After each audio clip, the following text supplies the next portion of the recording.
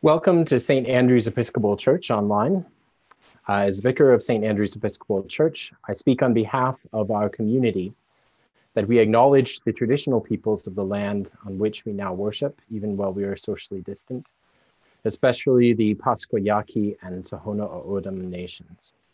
We pay our respect to them for their care of the land. Thank you for joining us this morning in this strange way to do church. Strange, but I hope still meaningful and still spirit-filled. We're so grateful for your presence, and we're glad that we're able to join with you even virtually. We'll continue to worship this way for the near future. Hopefully soon, we may be able to return to streaming the services from the church. But even in that case, we'll still have to keep the building closed to the congregation. So look for more updates on that in the future.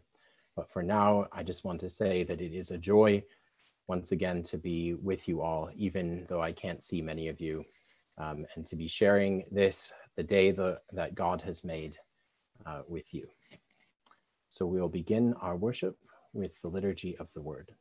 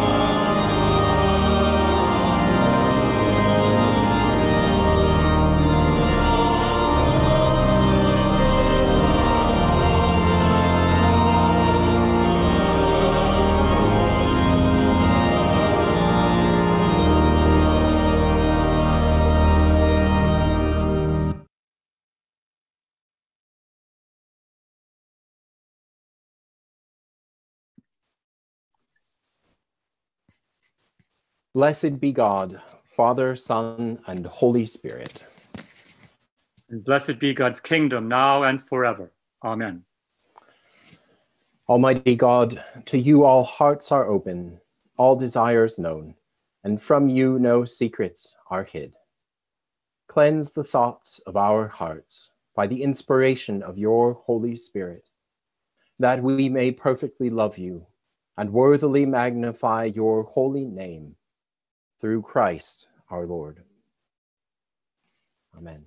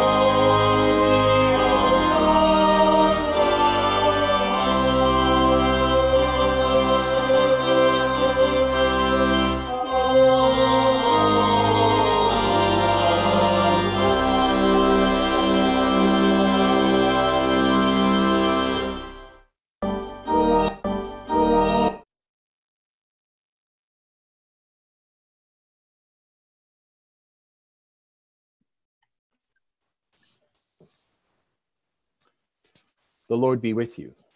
And also with you. Let us pray.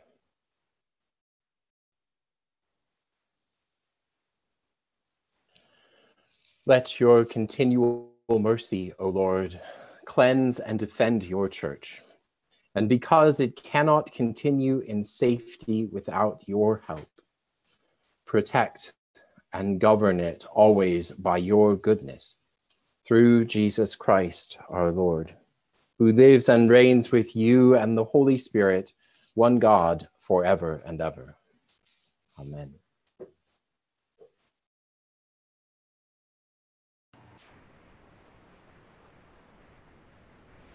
A reading from Isaiah.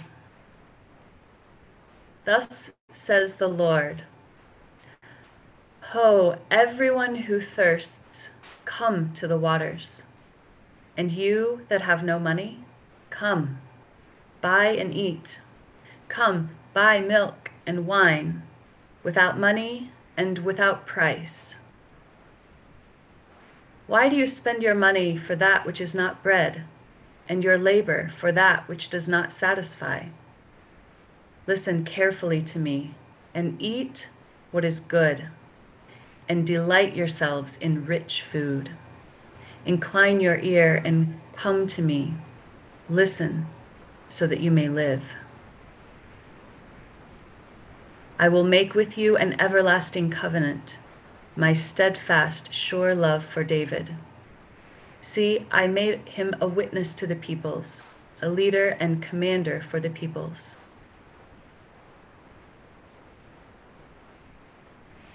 See, you shall call nations that you do not know, and nations that do not know you shall run to you, because of the Lord your God, the Holy One of Israel, for he has glorified you. Here ends the reading.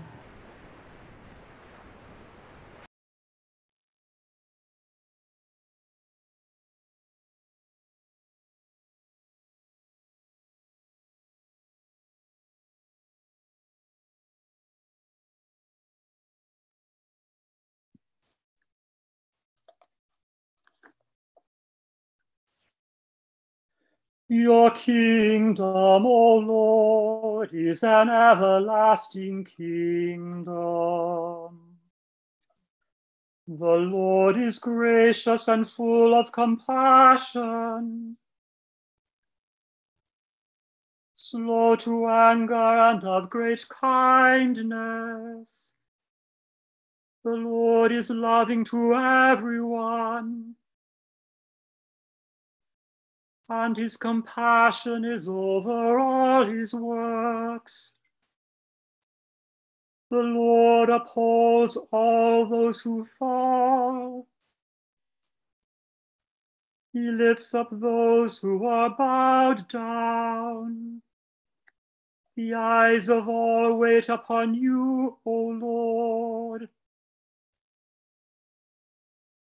and you give them their food in due season.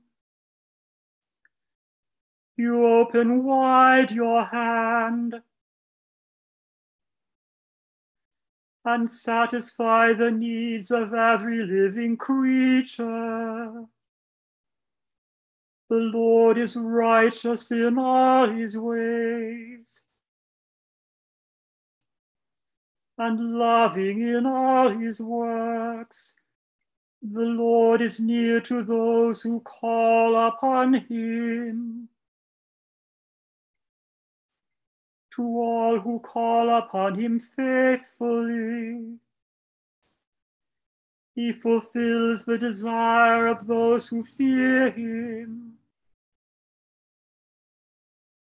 He hears their cry and helps them.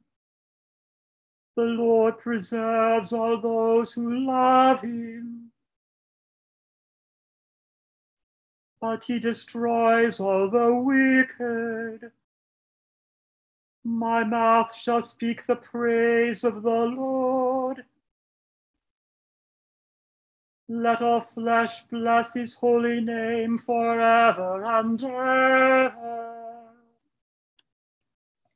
Your kingdom, O Lord, is an everlasting kingdom.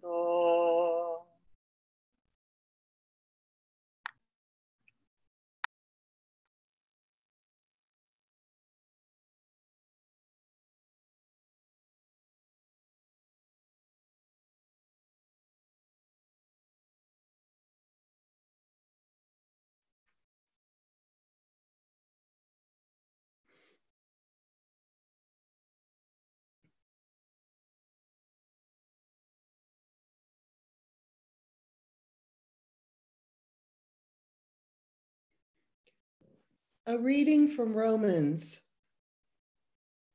I am speaking the truth in Christ. I am not lying. My conscience confirms it by the Holy Spirit. I have great sorrow and unceasing anguish in my heart. For I could wish that I myself were accursed and cut off from Christ for the sake of my own people, my kindred according to the flesh.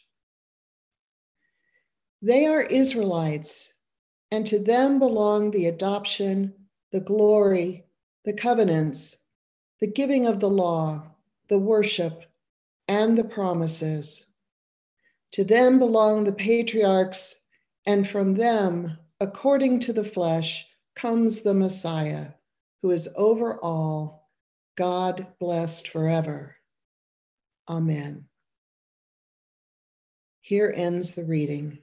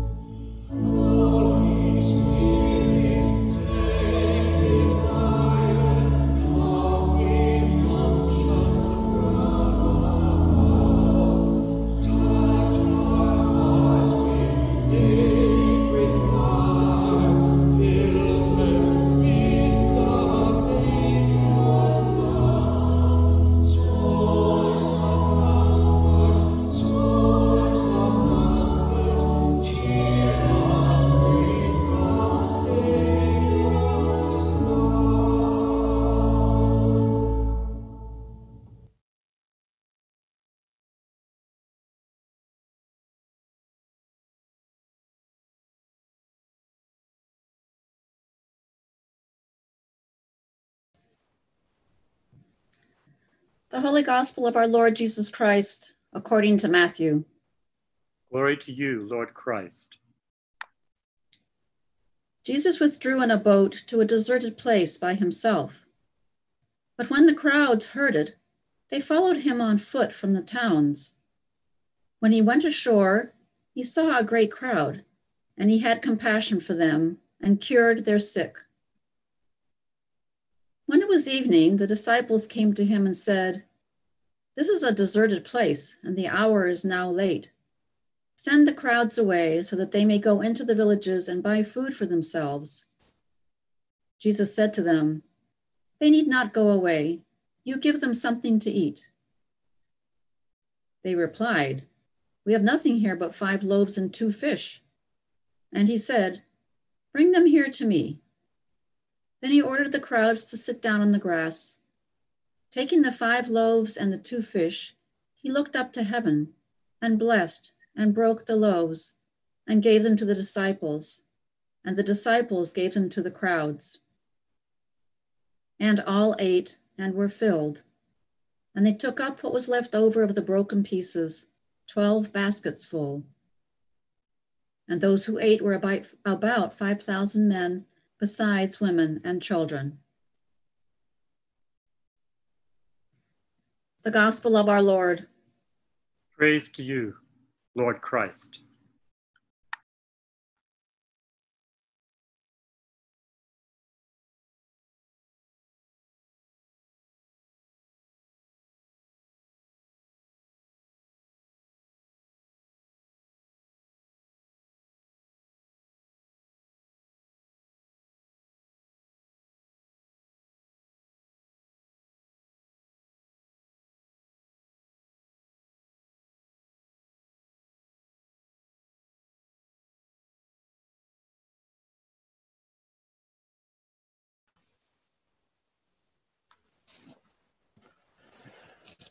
Isaiah asks, "Why do you spend your money for that which is not bread, and your labor for that which does not satisfy?"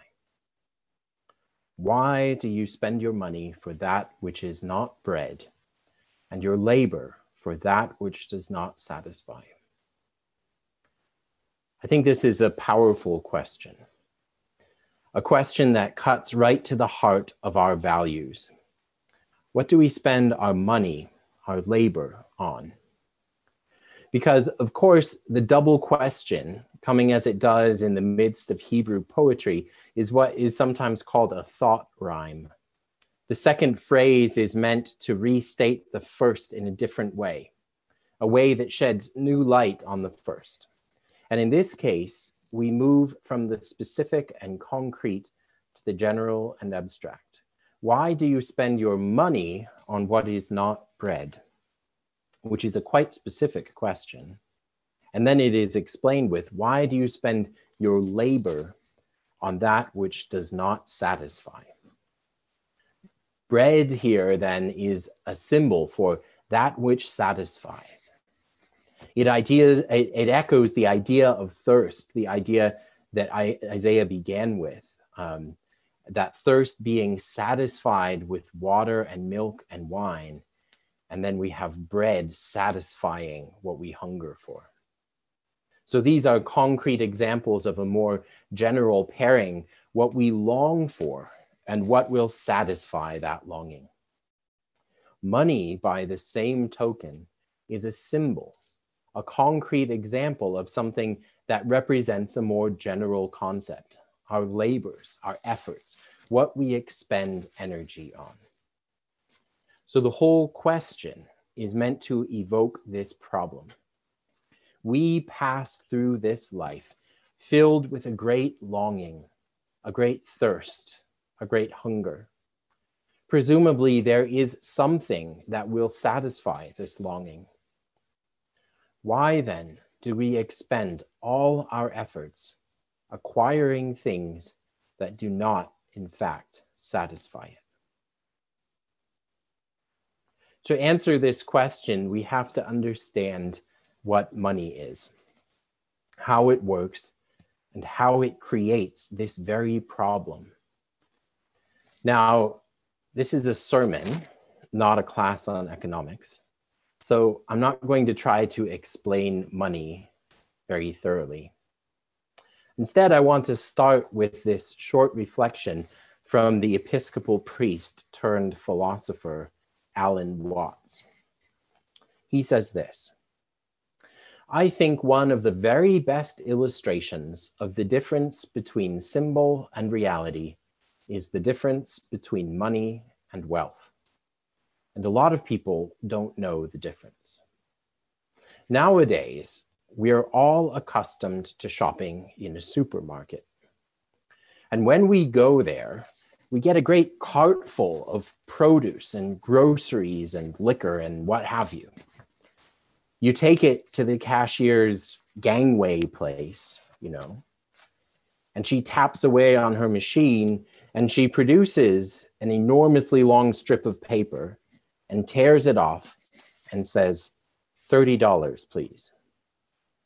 And most people at that moment feel slightly depressed because they had to get rid of $30. And that's a very strange and odd reaction because you got rid of paper. And in exchange for this paper, you got wealth, real edible food, usable things, riches. And you should go home in a very happy mood that you got this great bundle of stuff. But somehow, the loss of money hurts us a little bit. Watts is pointing to the same problem Isaiah is. It's a problem of confusing a symbol with reality, of failing to see that the money is not real, that it is just a symbol that represents something else, something we have already exchanged for money. It may be labor. It may be another real resource we had. Maybe we sold something valuable. But what is happening in that exchange in the supermarket is in fact a trade. We have traded something of value, like our labor, for something else of value, like food. The money is just a convenient way of making that trade easier. To understand this, we just have to imagine a world without money. And such a world may seem almost unthinkable to us now. But it is, in fact, only as far away for each of us as our own childhood. Remember that you had to learn at some point as a child how money works. When I was a little boy, everyone wrote checks for everything. Credit cards weren't as popular as they are now. And there was no Apple Pay or pay with your phone or anything like that, obviously. And I remember I would ask my parents for something in the store, and they would say, "We don't have enough money." And I would say, "What do you mean? I saw your checkbook yesterday and it was full of checks. Why don't you just write another check?" I had to learn, you see, how the whole system works to understand why this solution was impossible. So money is a symbolic system. There's nothing natural or inherent about it. It's something we have to learn. And it's something that had to be invented.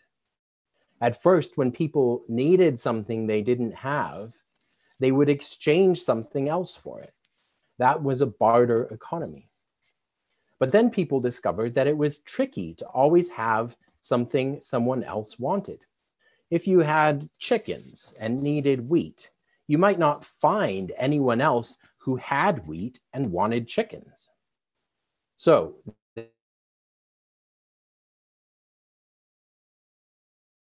were always valuable. Precious metals, sure, but other cultures have used other things. Cowrie shells, beads, cocoa beans, tobacco leaves have all been used, to name just a few. Some of the first Anglican priests in America were sometimes paid by their vestries with tobacco, in fact. But eventually the idea comes along of standardizing the thing used for exchange so that people can trust that the thing they are receiving for their trade will have the same value when they need to trade it, when they need to trade it for something else. And so this trading will be quite simple. Now, why am I belaboring this point about what money is? Two reasons. The first is to explore how the invention of money affects the way we see the world. The whole idea of money is that it is exchanged for something valuable.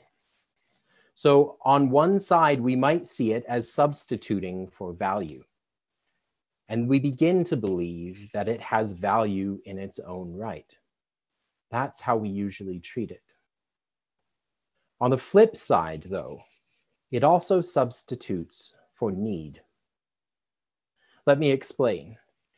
Say I take some chickens to the market and I'm looking for grain. What I'm actually looking for is someone who has more grain than he needs, but needs more chickens. Now, I can't find someone like that, so I'm out of luck. No one needs chickens that has grain. Now let's add money into the mix. Now I need grain and I have too many chickens, and someone else has too much grain, and another person has someone else, that is, needs chickens. I no longer need those to be the same person. I can take my chickens to the person who needs them and ask for money. And then I can take my money to the person who has too much grain and exchange it.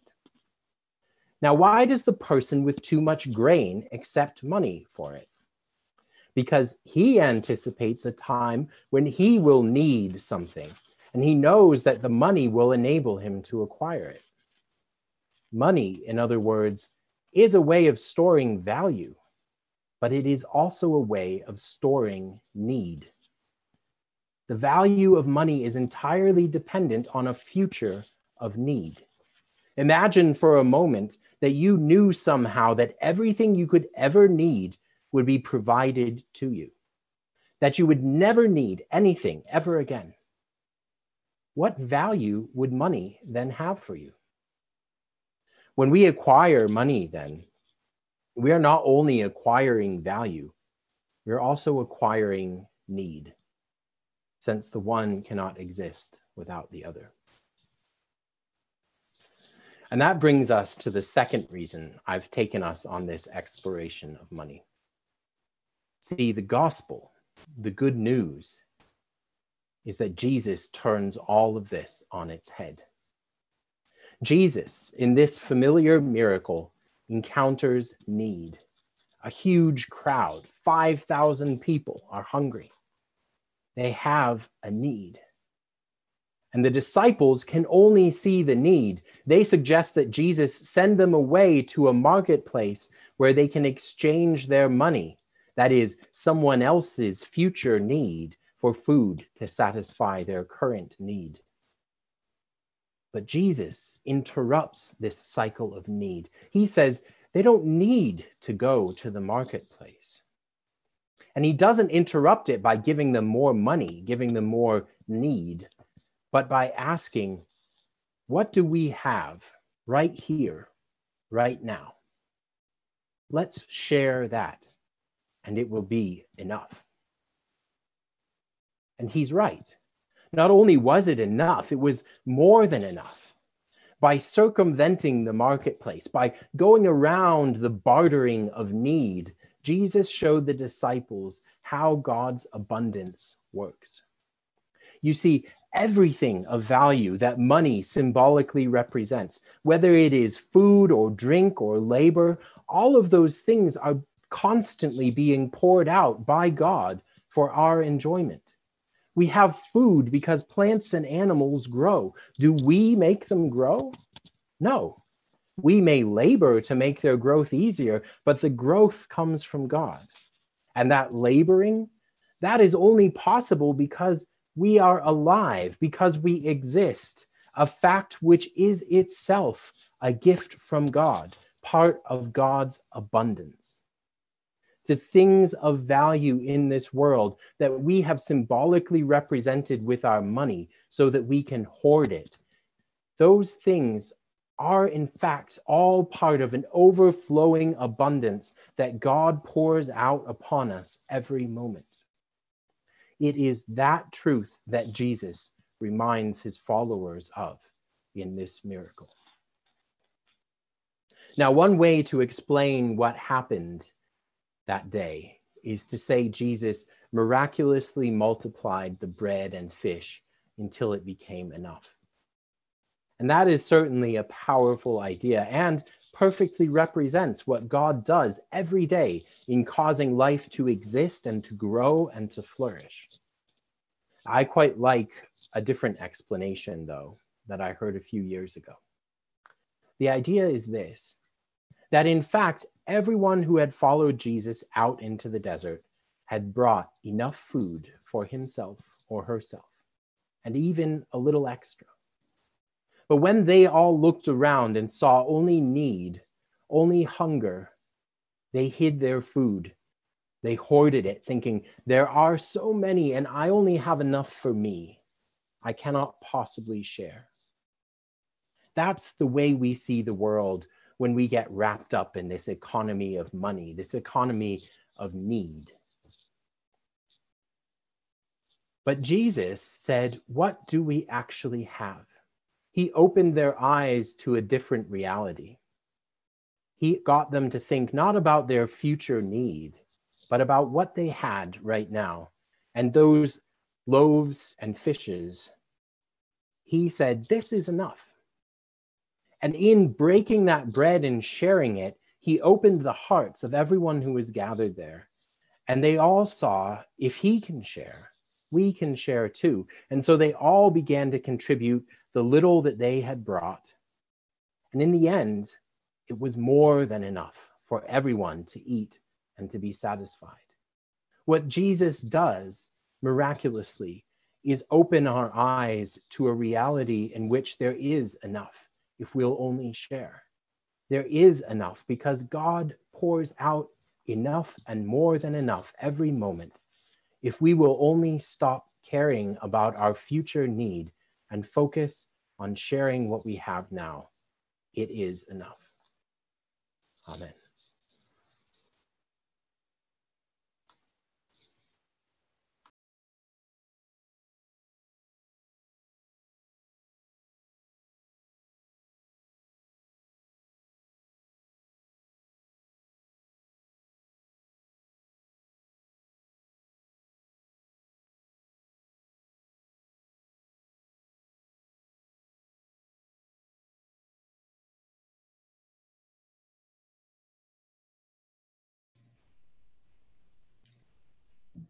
Please join me as we say together the words of the Nicene Creed. We believe in one God, the Father, the Almighty, maker of heaven and earth, of all that is, seen and unseen. We believe in one Lord, Jesus Christ, the only Son of God, eternally begotten of the Father, God from God, light from light, true God from true God, begotten, not made, of one being with the Father. Through him all things were made. For us and for our salvation, he came down from heaven. By the power of the Holy Spirit, he became incarnate from the Virgin Mary and was made man.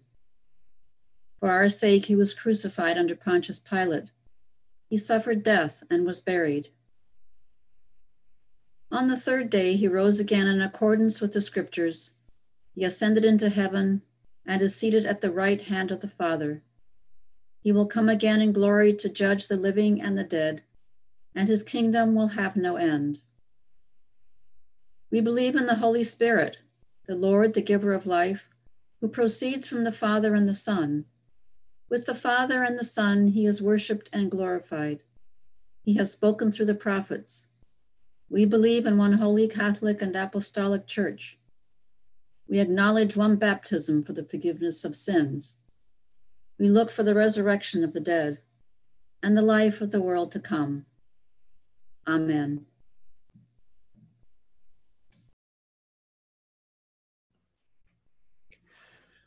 Father, we pray for your holy Catholic Church.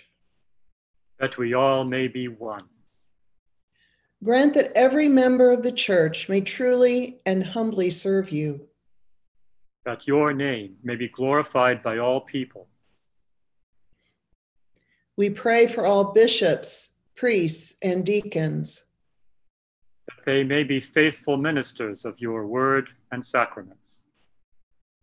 We pray for all who govern and hold authority in the nations of the world.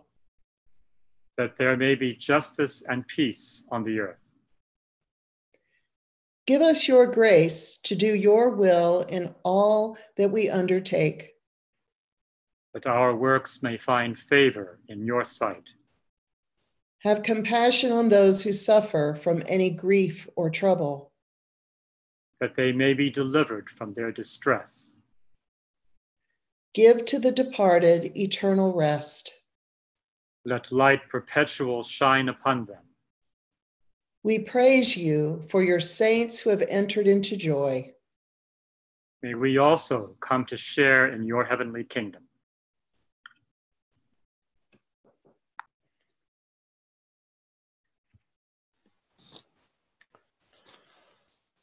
Lord Jesus Christ, you said to your apostles, "Peace I give to you, my own peace I leave with you.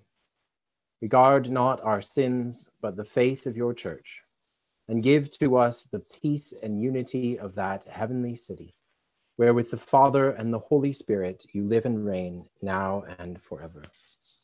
Amen."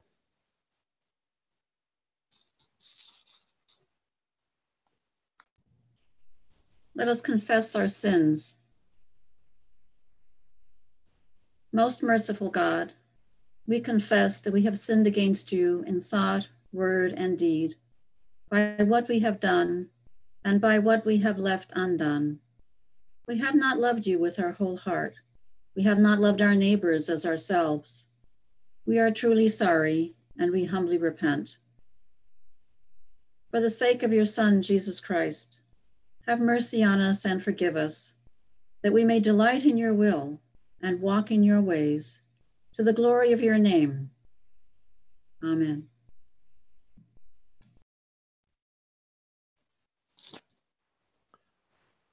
Almighty God, have mercy on you, forgive you all your sins, through our Lord Jesus Christ. Strengthen you in all goodness, and by the power of the Holy Spirit, keep you in eternal life.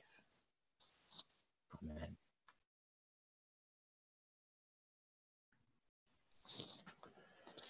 The peace of Christ be always with you. And also with you.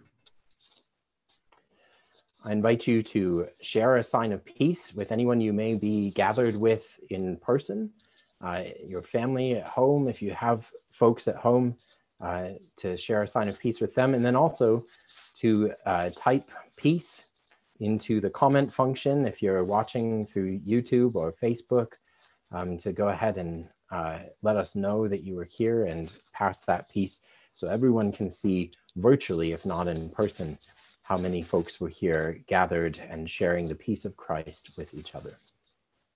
In just a moment, I'll put up a slide with some information about how to make an offering to St. Andrews. If you don't know how to do that and feel so inclined, I do want to stress that I know these are difficult times for folks, and so if this is a difficult time for you to make an offering, please do not feel that that is expected or required by any means. In fact, if it is a difficult time for you, I hope you'll reach out to us here at St. Andrews and let us know how we can help. Walk in love as Christ loved us and gave himself for us, a fragrant offering and sacrifice to God.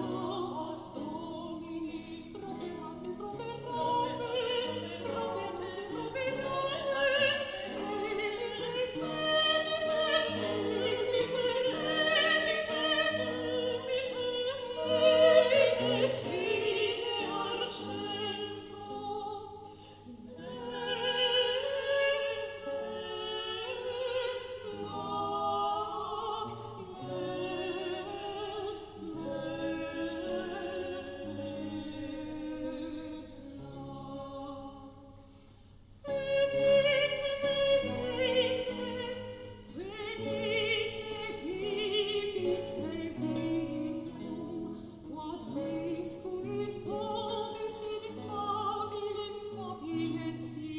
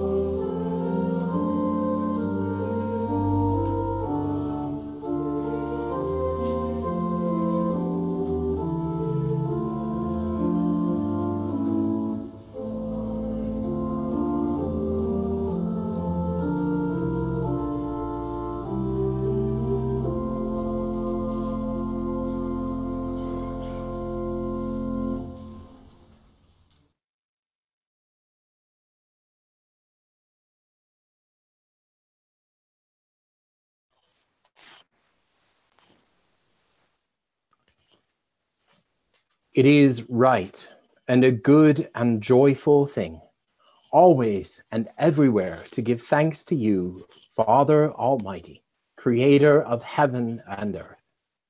For you are the source of light and life. You made us in your image and called us to new life in Jesus Christ, our Lord. Therefore, we praise you, joining our voices with angels and archangels, and with all the company of heaven, who forever sing this hymn to proclaim the glory of your name. Holy, holy, holy Lord, God of power and might, heaven and earth are full of your glory. Hosanna in the highest. Blessed is the one who comes in the name of the Lord. Hosanna in the highest. Please join me in this prayer of spiritual communion. In union, blessed Jesus, with the faithful of your church, at every altar where your blessed body and blood are offered, I long to offer you praise and thanksgiving for creation and all the blessings of this life, for the redemption won for us by your life, death, and resurrection, for the means of grace and the hope of glory. I unite myself with you and embrace you with all my heart, my soul, and my mind. Let nothing separate me from you. Let me serve you in this life until by your grace I come to your glorious kingdom and unending peace. Amen.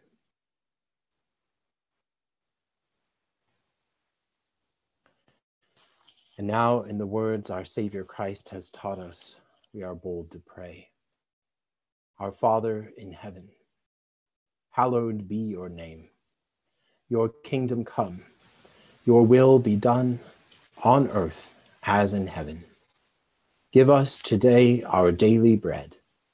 Forgive us our sins, as we forgive those who sin against us. Save us from the time of trial and deliver us from evil. For the kingdom, the power, and the glory are yours, now and forever. Amen. I invite you to join me in this prayer too. Come, Lord Jesus, and dwell in my heart in the fullness of your strength. Be my wisdom and guide me in right pathways.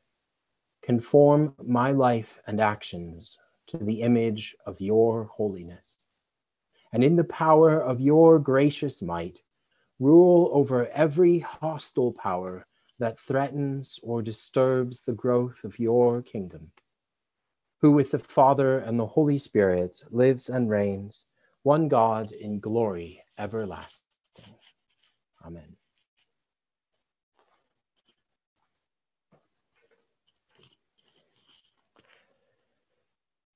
May the Spirit of truth lead you into all truth, giving you grace to confess that Jesus Christ is Lord, and to proclaim the wonderful works of God. And the blessing of God Almighty, the Father, the Son, and the Holy Spirit be among you and remain with you always. Amen.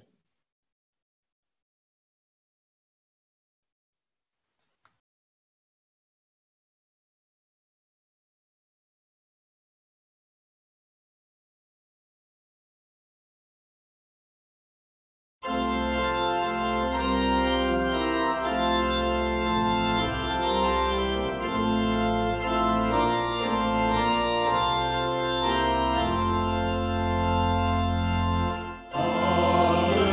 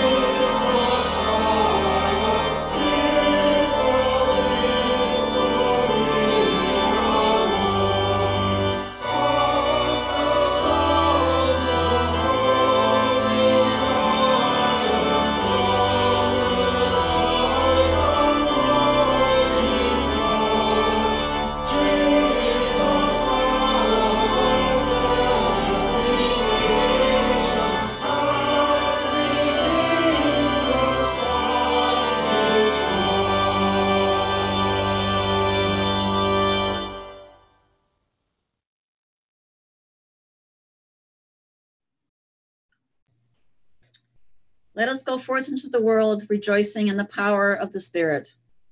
Thanks be to God.